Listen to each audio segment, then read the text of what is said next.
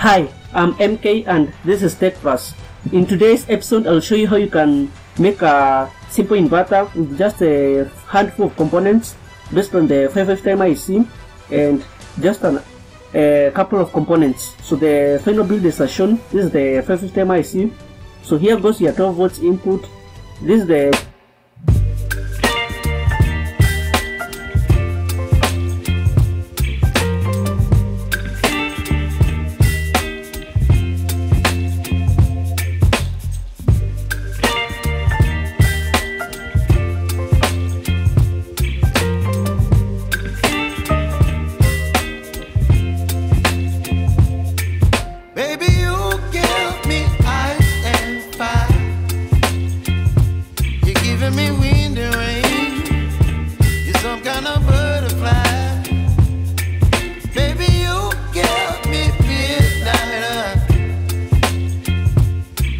my appetite.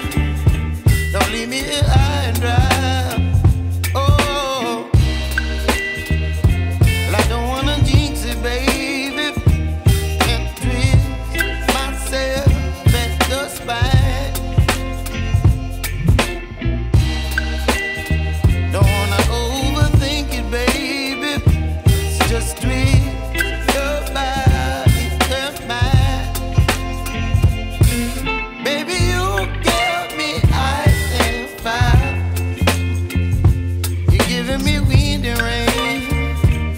Some kind of butterfly. Baby, you give me midnight. You whip up my appetite. Don't leave me here high and dry. Oh, but I don't wanna jinx it, baby. Let's not get ahead of my time. Oh, but I don't wanna miss you, baby.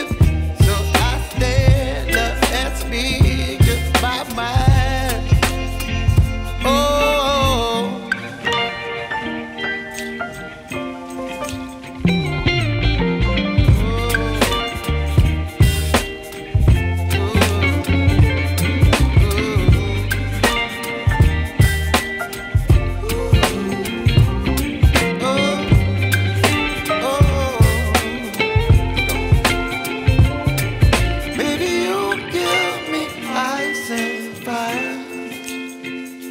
you're chilling wind and rain. You're some kind of butterfly.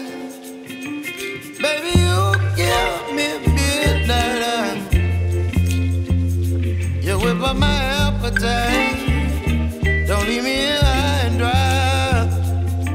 Baby, you give me ice and fire. You're channeling wind and rain. You're some kind of butterfly.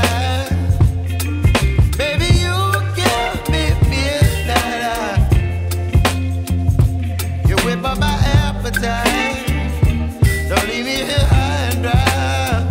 Oh, oh, oh, oh.